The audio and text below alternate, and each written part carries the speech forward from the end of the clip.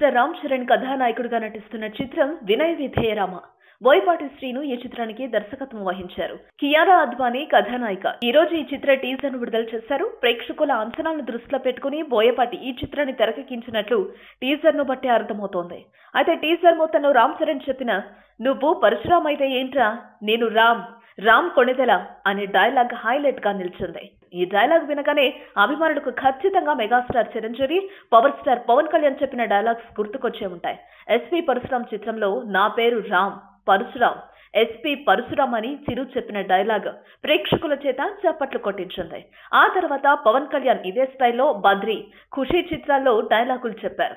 బద్రీ చిత్రంలోని "నువ్వు నంద అయితే నేను బద్రీనాథ్" అనే డైలాగ్, ఖుషీ చిత్రంలోని "I am a royal Bengal tiger, Siddhartha Roy" అనే డైలాగులు థియేటర్లో ప్రేక్షకుల చేత ఈలలు వేయించింది. ఇప్పుడు అదే మేనరిజం, యాటిట్యూడ్, స్టైల్తో రామ్ చరణ్ "నువ్వు పరశురామ్ అయితే ఏంట్రా, నేను రామ్ కొణిదెల" అని చెప్పిన డైలాగ్కు అభిమానులు ఫిదా అయిపోయారు.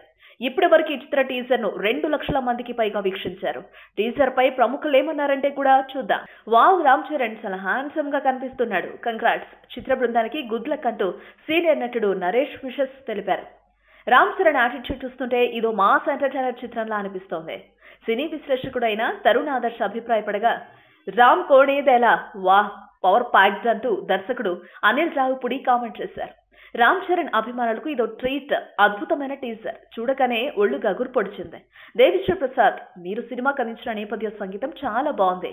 సినిమా కోసం ఎంతో ఆతృతగా ఎదురు చూస్తున్న కళ్యాణి ప్రియదర్శన్" కామెంట్ చేసింది. రామ్ కొణిదెల వినయ విధేయరామ, బోయపాటి ఎప్పుడు బెస్ట్ ఇస్తారు అంటూ మెగా హీరో సాయిధరం తేజ్ స్పందించారు.